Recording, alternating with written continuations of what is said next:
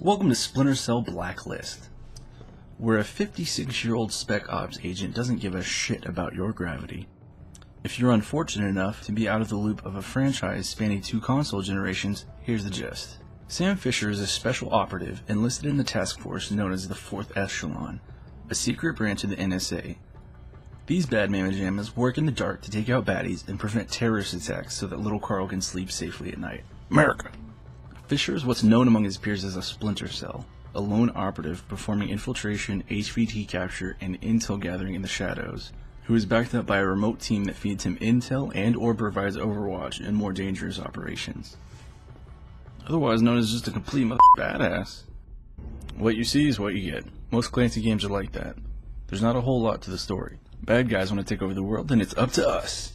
I'm still a sucker for the military mumbo-jumbo, guns and explosions and computers and sneaking and killing and remote control helicopters and lasers and lasers and lasers. As previously stated, the meat of this game is spent going lone wolf in the shadows of a variety of locales. Sneaking past guards, lasers, guard dogs, remote drones, and all kinds of obstacles our dear Sam is more than ready for.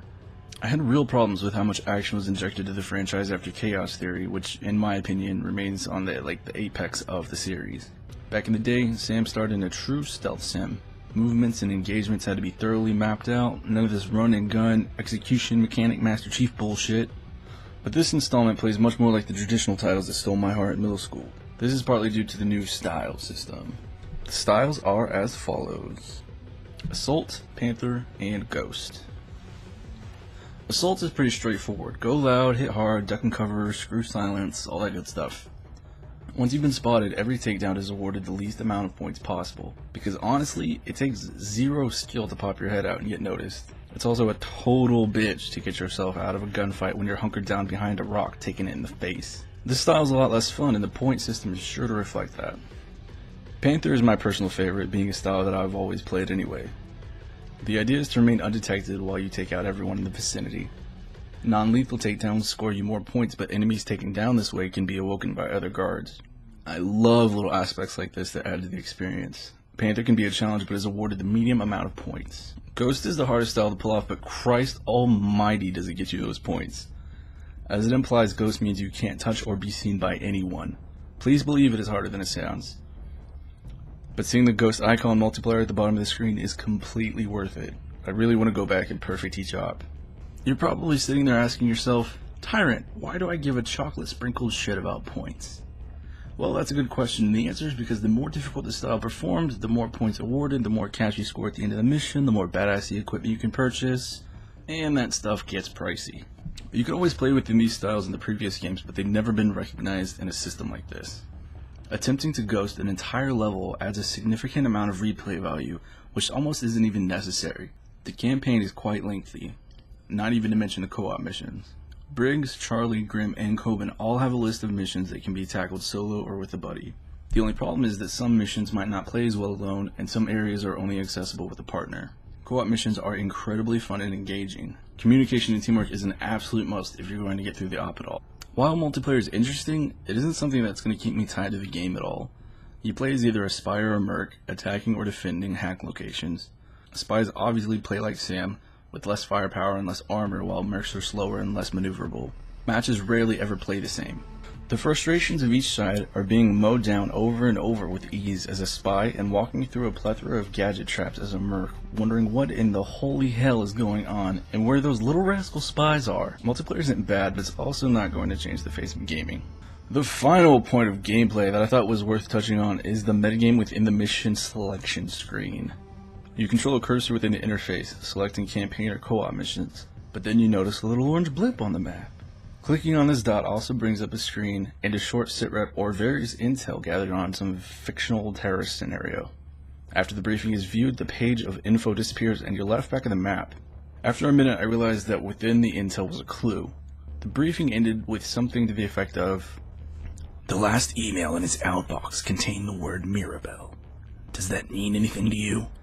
So after scavenging through my brain for any relevant info, I gave up and googled Mirabelle.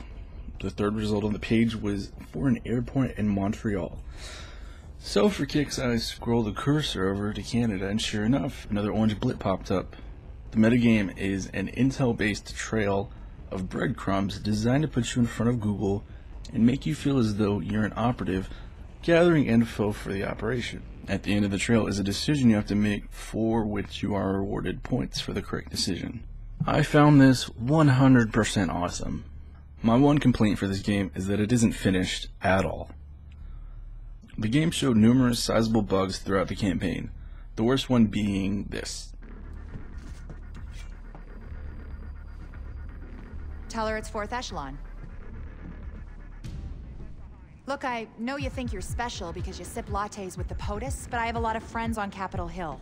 This happened every time there was a person on screen in the game. This audio has not been edited at all. President Caldwell, we believe the Site F bunker under Denver Airport is Sadiq's target.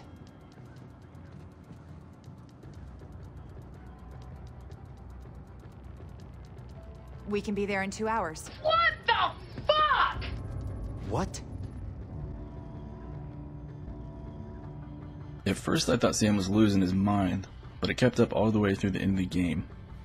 I honestly know about half of what was said through any cutscene. For making me earn the feeling of badassery, slightly returning to the true stealth roots, an awesome new style system, which is making me want to go back and perfectly ghost campaign and co-op, and freaking only saying half of the dialogue. I can't give Blacklist anything under 9 out of 10. Few games balance challenge and fun so well and leave you convulsing in happiness as you pull off objectives with precision. This has been The Tyrant with Rumblepad Gaming. As always, if you like this video, please give it a thumbs up and share with your friendos. If not, give us some feedback, let us know why. We'd love to make our stuff better for you guys, get it out to you on a regular basis, and be sure to check out our Facebook, Twitter, and Tumblr, where we put stuff out every freaking day. Until next time. Bad news, Sam. Extraction. Still in route. Cross streets on Blacklist. Stay. I'm sorry.